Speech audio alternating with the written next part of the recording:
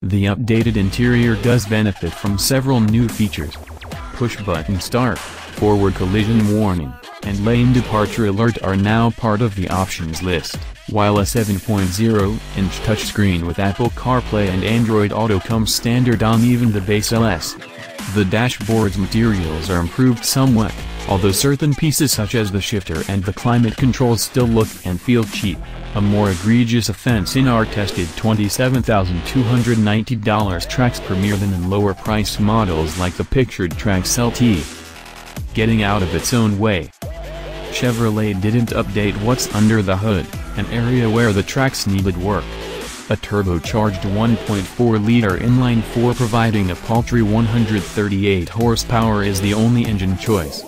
A mostly well-behaved 6-speed automatic and a competitive 148 pounds-to-foot of torque help the little engine deliver a decent amount of peppiness around town, at least in the lighter front-wheel drive tracks we tested. When it's time to merge onto the highway or execute a pass, though, the little 1.4 struggles against the Trax's 3,151-pound curb weight, as confirmed by the sluggish 9.3-second solder to 60 miles per hour 145-pound heavier all-wheel drive Trax we tested in 2015 was slower still, at 9.4 seconds.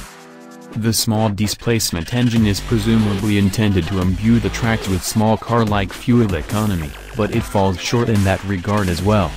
We measured just 30 miles per gallon in our 75-mile-per-hour highway fuel economy test, 3 short of the EPA's highway rating.